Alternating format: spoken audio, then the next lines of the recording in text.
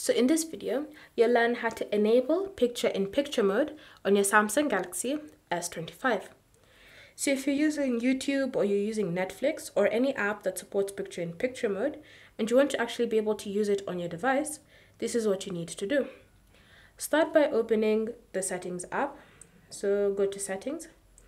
And then in Settings, you want to scroll down and select the option Apps. Under Apps, tap on the three dots in the top right corner, and then select Special Access. Under Special Access, look for Picture-in-Picture and tap on it.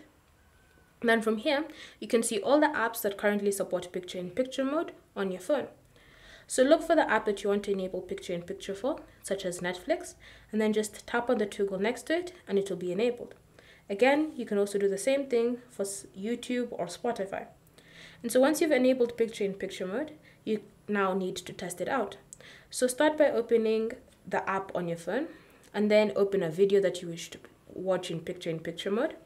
And once the video is playing, just exit the app. So go to the home screen and you should see the Picture-in-Picture mode window, and you can just drag it around to your screen to place it wherever it is you want.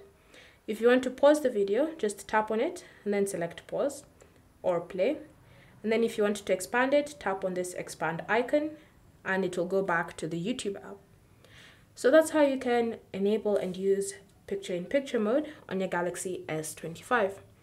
Thank you for watching. If you have any questions or comments, leave them down below and we'll get back to you.